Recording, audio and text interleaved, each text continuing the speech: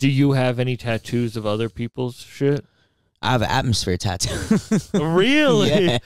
That's crazy. Yeah, man. I gotta dab you up for that. Yeah, bro. I got an atmosphere tattoo. And last night, And I have a Wu-Tang tattoo. that's so funny. Yeah. Do you want to plug what you just dropped last night? Yeah. I just dropped a record with Slug of Atmosphere. And it's sick. The story behind it's fucking hilarious too. Oh, I'd love to hear it. So I've known Slug for several years now, right? Like and this was a super organic record. Like it wasn't like one of those things like I never talked to him before and I just sent him an open verse and I was like, how much for a feature? You know what I mean? It was like more personal than that because we've known each other for a while now. So when I was a kid, now mind you, I grew up being like an Atmosphere super fan, right? Like Rhyme Sayers. I was really into like Rhyme Sayers, Def Jux, fucking like super weird underground niche pockets of rap, right?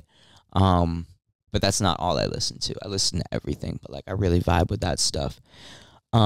So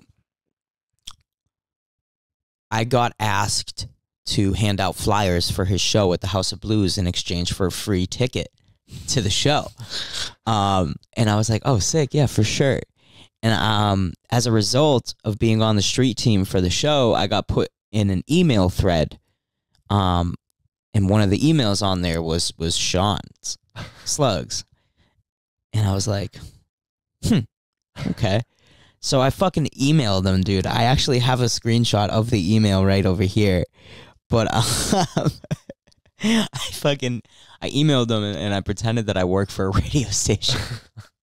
And I was like, hey, I want to set up a huge radio interview for you on the day of your show and this and that. And like, long story short, I got backstage and I fucking met him. And he was super cool, man. And like we hung out and it was me, him, and my homie Dart Adams. And like we chilled and talked about like Prince for like 2 hours. You know what I mean? Because he's Slug's a Minnesota guy. So we chilled and we talked about Prince. And he gave me one of the best pieces of advice I've ever received in my whole entire life, right? Because it was like, this was around the time of like the 20th anniversary of Overcast. And like he was having this like realization that like, holy shit, like I've been doing this for 20 years and like we're still selling out shows, you know, which is fucking crazy. From an independent standpoint, that's nuts. And I was talking to him and I was like, dude, how did you do this? Like, what was it that, you know? And he told me that like you got to be really good at failing. Like, you got to get extraordinarily good at failing. And that conversation changed the trajectory of my whole entire fucking life. You know what I mean? Yeah. So that happened, and then he took a selfie with me and posted it on his Twitter, and I thought that was, like, the coolest shit ever. So we kept in touch back and forth for, like, 6-7 years. Just checking in every now and then. And I made the demo of the Empty Space song, and it was just me on keys and guitar and me singing the first verse, and I sent it to him and I was like, yo, what do you think about this? Like, are you interested in something like this? And he hits me back a week later with a verse on it. Yeah. Really? Yep. That verse that you guys used? Mm-hmm. Wild. Yep. Yeah, man. And he was like complimenting my writing, and I'm just like, holy shit, like this is one of my favorite writers of all time complimenting my writing. Like, what the fuck, you know? Yeah. Really cool shit, man. Really cool shit.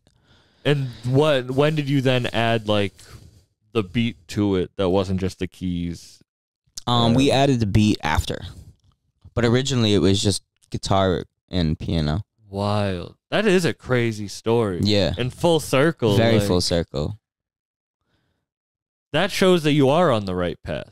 Definitely. That you didn't like not fuck up that friendship, but like you weren't using him. You were inspired by him. Yeah. And then it worked out. It was all love. You were using your own path. You weren't doing it any exactly. other way. It was all love, man. It was all love, and it was just like, I was a fan first. Yeah. Which like at sometimes. Did you ever show him your tattoo? So when he took, no, not in person. When we took the picture together, I went like this. You know what I mean? And I got it when I had like a month clean. It says "Love Life." It's fucking. Listen, I was a kid, man. This is around the time when I got Massachusetts on my neck and all that too. But like, we took the picture and I did like one of these, right? Not knowing that it would show up, and he hit me up right away.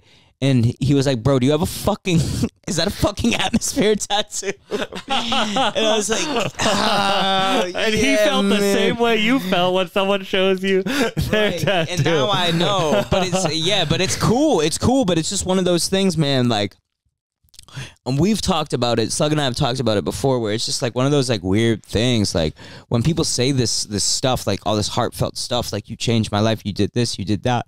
It's just like, sometimes I don't know how to respond. Yeah. It's because it's so crazy. And like, I have the meanest imposter syndrome. Me too, bro. In the fucking world, dude. Yeah. Like my imposter syndrome is nuts. You know what I mean? Like I'll like go and I'll do a show. Like when I was on tour and I was playing for like I played the Rave and there was like 800 people there in Milwaukee in the middle of fucking nowhere. And like, they knew who I was. You know, and I got off and like they wanted my autograph and they wanted to buy things and they wanted pictures and I'm just like, they're fucking lying. They're just doing this to like make me feel better. You know what I mean? Like that's what my head would tell me, because like there's no way, you know, like these silly little songs from this fucking dude from Peabody is like, you know, it's just the wildest shit. Why don't you think you deserve it? I don't necessarily think I don't deserve it. I just oftentimes question reality. You know what I mean? I'm like, is any of this even fucking real? Yeah. You know?